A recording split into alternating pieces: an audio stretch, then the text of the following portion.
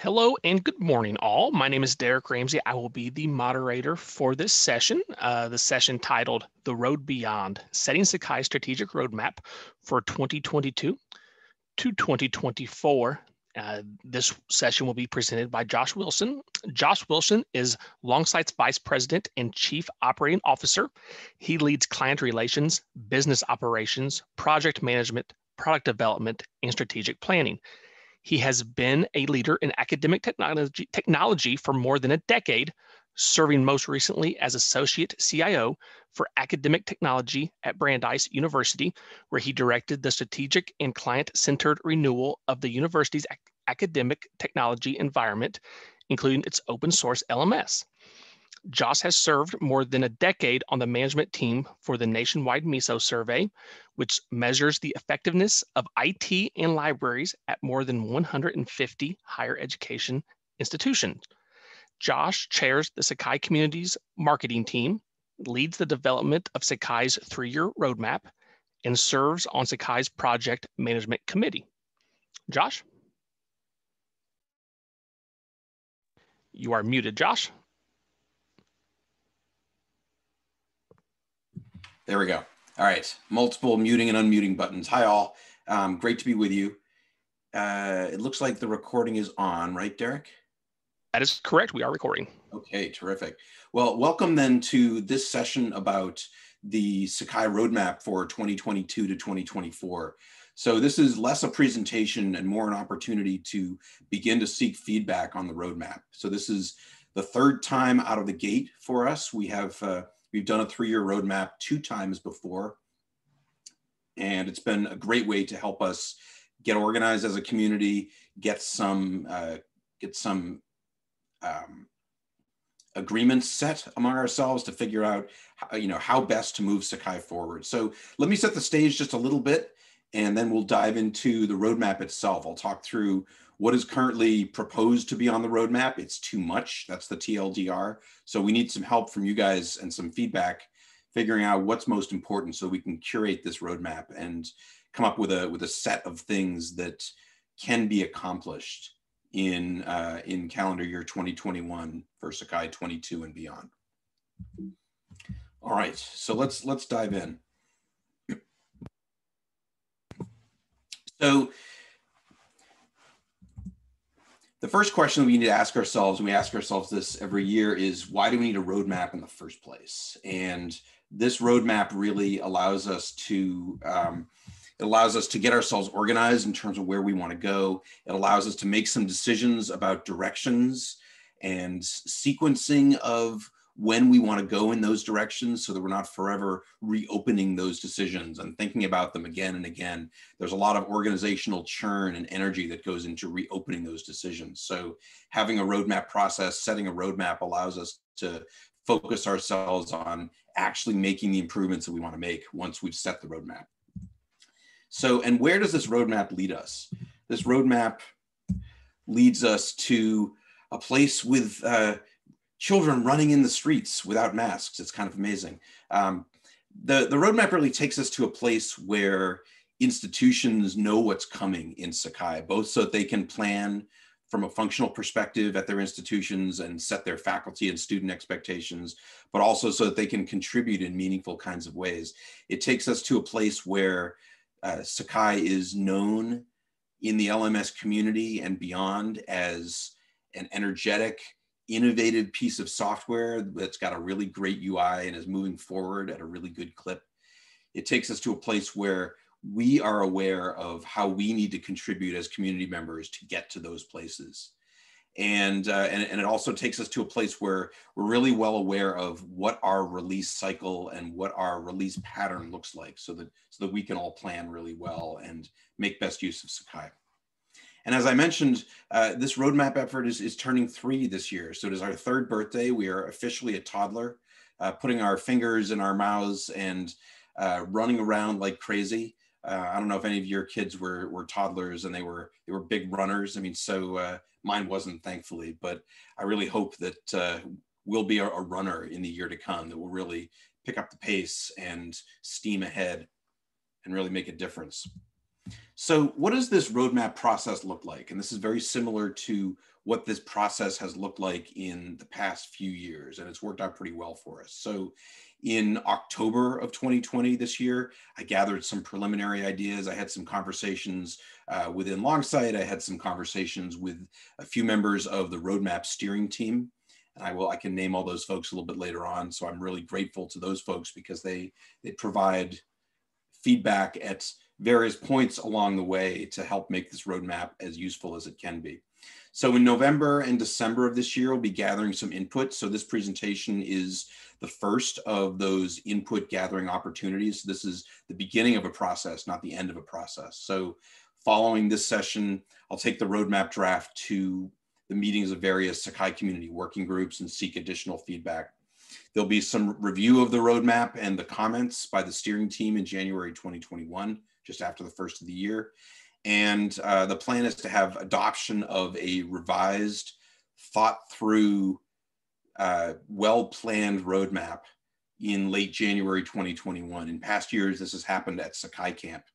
But obviously being a COVID year, we won't have an actual Sakai Camp this year. So we'll need to figure out what kind of a meeting takes place in late January where we talk about strategic issues as a community, and adoption will take place at that meeting. And then starting in February, we'll have implementation. So we're still on track for a late December, very early January release of Sakai 21, which means that once some of the most important and most pressing bugs are fixed, that'll land us in February. And so we'll have from February to August of 2021 to do some work and make some improvements. So this is our planning period so that we are ready in February to jump into action. So it is just about time for your feedback on the roadmap. Before we move to that, I want to pause for a second and see if there are any questions or comments about the intent behind this work and the process that we're seeking to follow. So feel free to unmute yourselves and speak up, or to post your questions in the chat if you've got any questions about process or goals of this effort.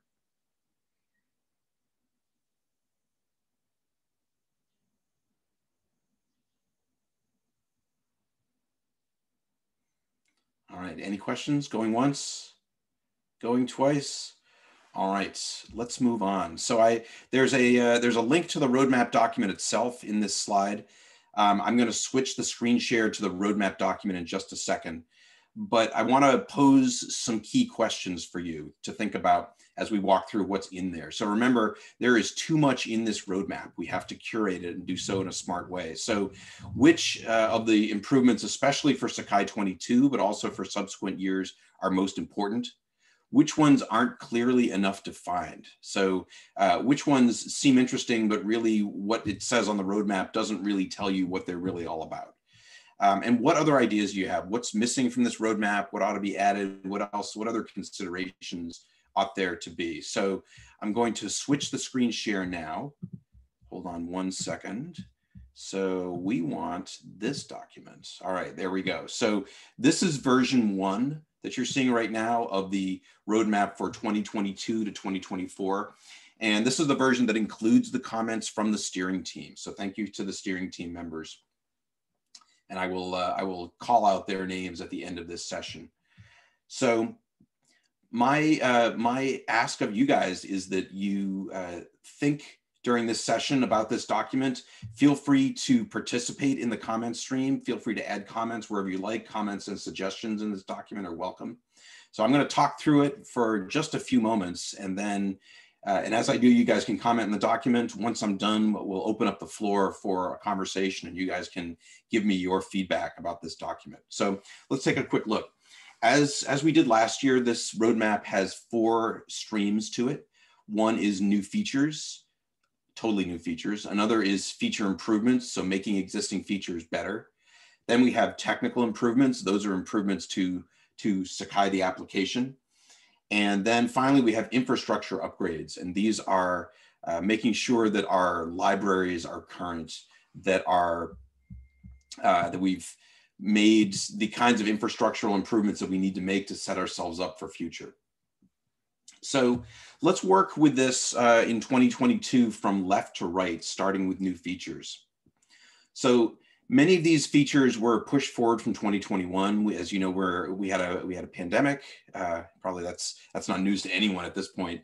And so there were several things that we looked to do in 2021 that we couldn't. So those have been pushed forward into 2022, which is why we've got too much in there now and need to curate. So what are some of those new features that are potentially on the table? There's a new global navigation that's been designed but not yet implemented. There is new UI for forms, tables, and tabs throughout all of Sakai's tools that has been mostly designed, needs a little bit of tweaking, and needs implementation. There's potentially a new forums tool that we might look at. So in a pandemic situation, online discussions are that much more important for either fully online courses or hybrid courses. So there's been a move afoot for some years to make forums better, and maybe this is the time. So what else? Program level analytics, finding ways to assess the delivery of courses and programs of courses to figure out how well we're doing, to be able to have the appropriate data for accreditation, to be able to have the data that we need to improve the delivery of our instruction in those settings. Also on the list is an achievement service. And this is essentially a way to gamify Sakai and allow for Sakai to track achievements of all different kinds at all different levels of granularity.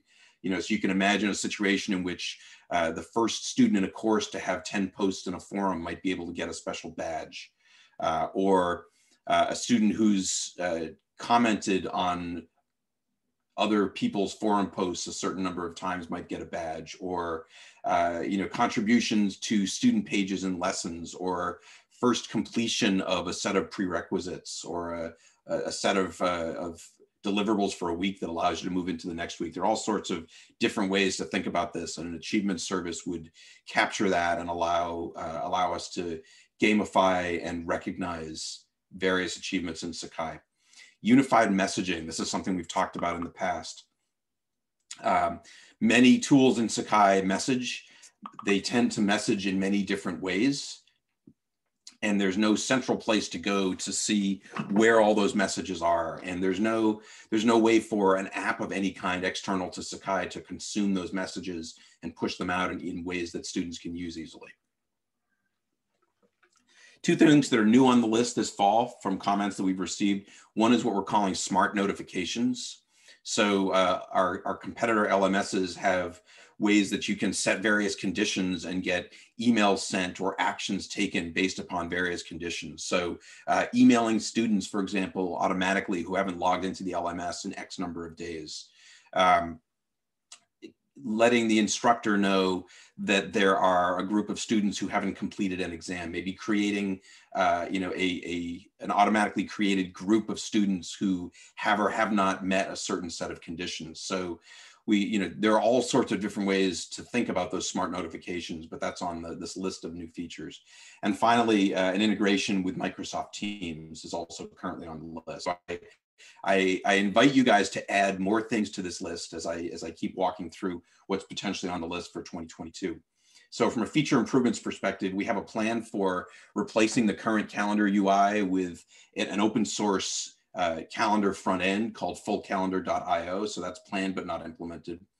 The UX group, thank you, Sean, and thank you, Wilma, are working on workflow improvements for several of what we're calling our gnarly workflows in assignments and tests and quizzes and in resources.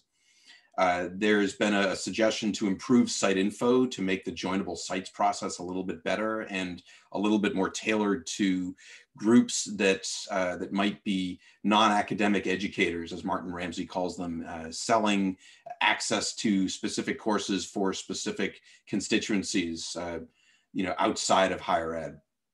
So there are search improvements that have been discussed but not implemented.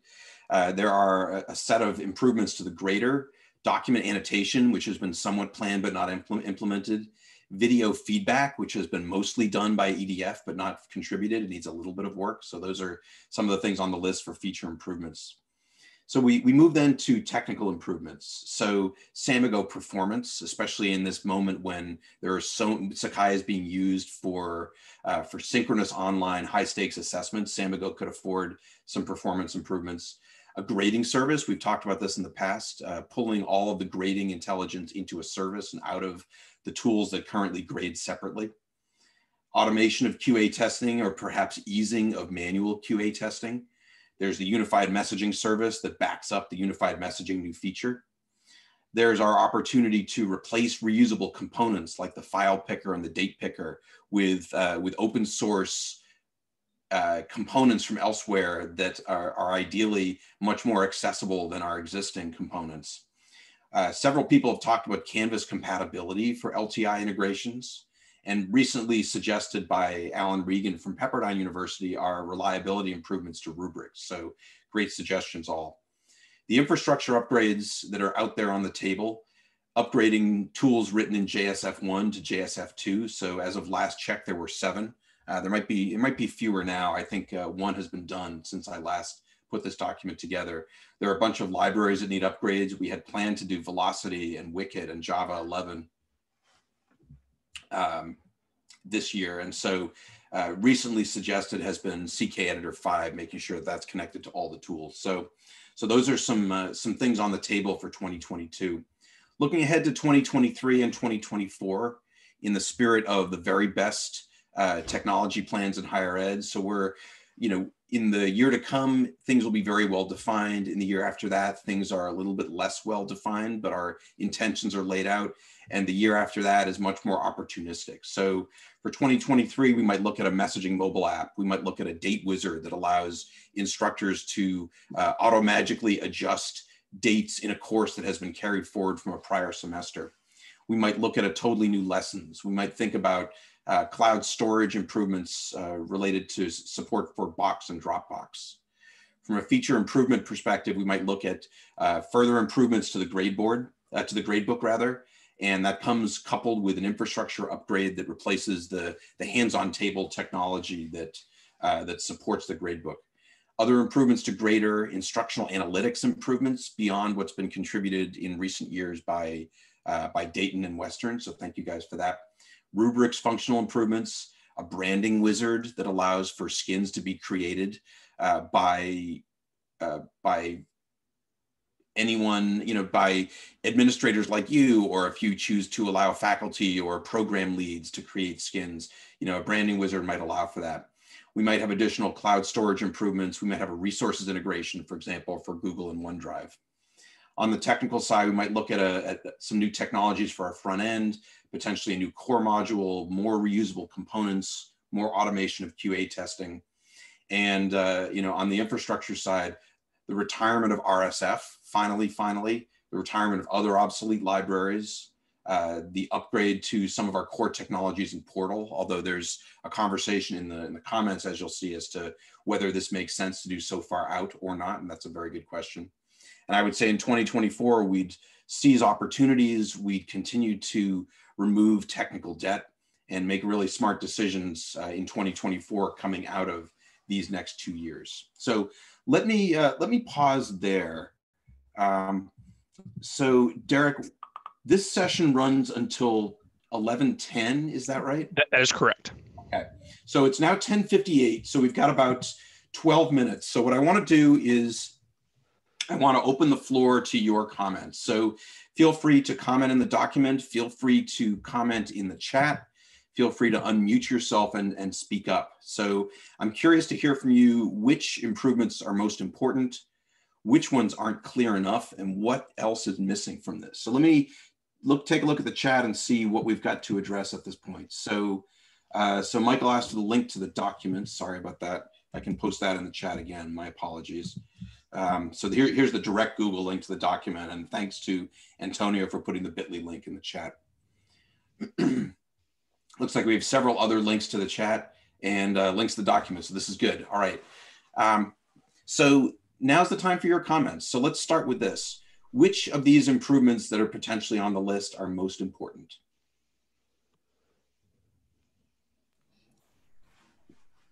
Hi, Josh. Christina here. Hi, Christina. I'm going to say, for me, I'm going to say the most important would be trying to do the program analytics, the unified messaging, and the smoothing out of those gnarly workflows. right. Thank you for that. So Lauren Findley writes full calendar integration and box integration. Harold Hale writes CK Editor 5. Amy, what are you agreeing to?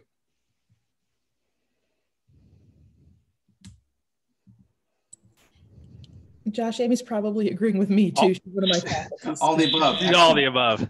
All good things. We like that. And actually, Christina, I feel like I may have cut you off. Did you have more that you wanted to add? Just that from my perspective, I need, trying to focus on what will have the biggest impact on faculty and student workflows. So I think the notion of impactfulness is a really good measure.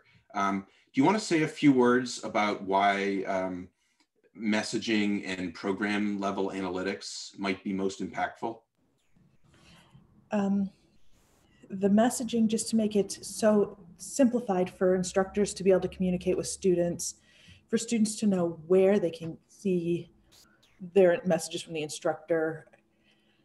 There's so many different tools that are doing so many different things. There's messages, forums, announcements, the email archive. It's just a little bit tangled. Okay, thank you. The program level analytics, I think, will help be more impactful on the back end, helping the instructors and the deans and the administrators be able to pull that information for the accreditation reviews and everything without as much manual work, which then frees up more of their time and energy for not chasing down, was this objective achieved? Okay, great. And Amy is seconding that, essentially saying that the pandemic requires us to double down on streamlined communications. Yeah. Great. A way that the instructors can send a message through a single tool and it can go, students don't have to worry about where they have to look for it. It comes right to them so easily. I'd love to see getting it simplified that it could be done by an app where they could have it on their cell phone and it beeps up at them and says, hey, your instructor's reminding you that you haven't done this exam yet. Definitely. And the gnarly workflows, the amount of time I spend troubleshooting instructors, trying to get those set up is painful. It's stressful for the instructors. It's stressful for the students when a setting is not correct and they have to point it out to the instructor and the instructor has to go back and change it. All right, thank you so much for those comments. I'd love to hear from other folks, so feel free to either put your comments in the chat or unmute yourself and speak up. What would you find to be most impactful?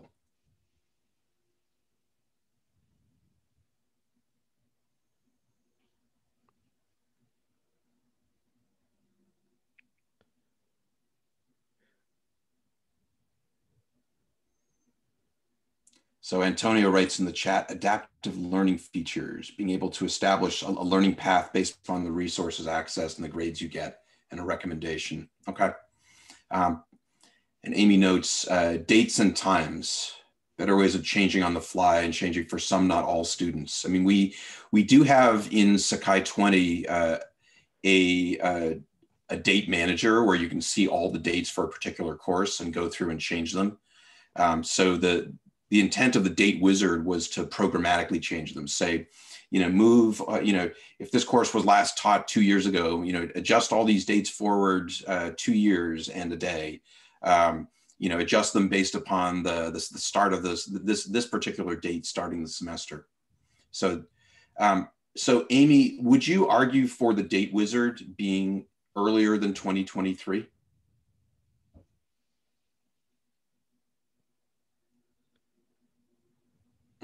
Okay, we haven't quite gotten there yet. Quicker. Hi, I'm just going to mute because it's quicker. The date wizard would be wonderful if it could move up. But what I'm finding is, like right now, I have 12 students across multiple classes who are in varying levels of quarantine and ability to be in a class. dates and times that I have to change for each student individually is getting to be onerous. And I can't just go in and open the assignment for everyone who hasn't submitted yet. I mean, I can go in and I can, like, you know, allow resubmission for a group of students, but that assumes that allowing resubmission for a group of students, it's all the same date for all 5 of them, or however many are missing something. I'm constantly duplicating assignments and then making a group with just one student, and then having to play fun and games in the background with the grade book so that that one student's assignment is set to 0, and then I compact it, and then at the end I have to go in and delete a bunch of assignments so my grade book reconciles correctly when poor Christina has to go in and scrape it for grades. Anything that allows me to think about an assignment with multiple flexible end dates and a student as being on a schedule separate from other students within the same assignment would be really helpful. Yeah, I totally hear you on that. You know what would be neat? I mean, so the UX team led by Sean Foster from Western University has been working through some of these gnarly workflows. It would be really neat to be able to write up that use case in brief and get it to the UX team so they can think about it. Do you think maybe you and Christina could put your heads together on that so that what you're saying could be fed into the decision-making process around improving these workflows? Christina, are you there? If you send me the form that they want use cases written up in, I can probably knock one out. But I personally am now stuck in quarantine probably until after we're out of face-to-face. So yeah, I would happily write one up if I can get that information. All right. Well, so let's take that offline a little bit. So Amy and Christina, maybe we can connect you to the right folks, and that would be amazing to feed that into the conversation. Let's see what else is in the chat. It's 11:07, so we're starting to run low on time. Let me quickly acknowledge the comments in the chat, and let me let you guys know that this roadmap document will remain open. So I definitely would encourage you, after this session is done, to go in and comment and suggest. It's going to be open for probably several weeks, I would say, probably until at least the early part of December. I want to capture a bunch of comments from a bunch of different groups, and then we'll go through and do some iteration. So this isn't your last opportunity to comment, it's only your first opportunity. And I'll look forward to your comments and your suggestions with a whole lot of anticipation. So in the chat, Rebecca says, before releasing a new tool, for example, rubrics or a rewrite, can the import of the tool be a priority to be tested? Yes, agreed. We can do a better job of that, and we will. We've been improving our QA efforts over this cycle, and this is something that can be part of that as well. Tonko writes, a lessons tool more storyboard style, drag and drop style, ease of creating relationships between parts and allowing for branching. Yeah, I agree. At Launchside, we did some UI work in re-envisioning lessons as a lightweight site builder. And that's the new lessons that's envisioned for 2023. One of the things that I'd be very interested in is thoughts from folks. And if you could put these in the comments in the document, it'd be super helpful. Is 2023 too late for a new lesson? Should it be earlier? And if so, what should we push out to 2023? So that's it's this balancing act that's always a challenge. So, but thank you for that, Tonko. I'm with you. So let's see. Matt Clare notes, there's a narrative that Canvas grew from an LMS with no threaded forms to what it is now because of LTI rather. Being a powerful platform connector is a good look for Sakai. Yes, absolutely. So Dr. Chuck's been working on improving our support for LTI, and so that's those support improvements will be in Sakai 21, have been backported to 20 and possibly also 19. But yes, I think we need to double down on that. Let's see. So other comments in the chat. Michael Green asks about elaborating on importing. Christina seconds Tonko's comment. And Rebecca, copying tools between sites. Okay, great. So it is 11:09. These have been some really good comments, and I'm really grateful for all of you folks being here.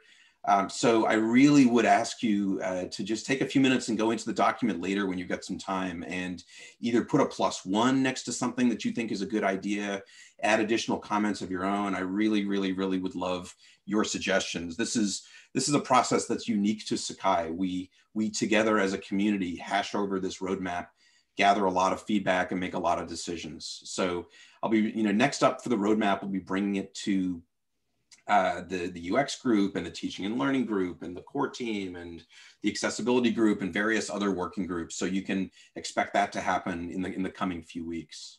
So it is 11:10. I think we need to break, right, Derek? That is correct.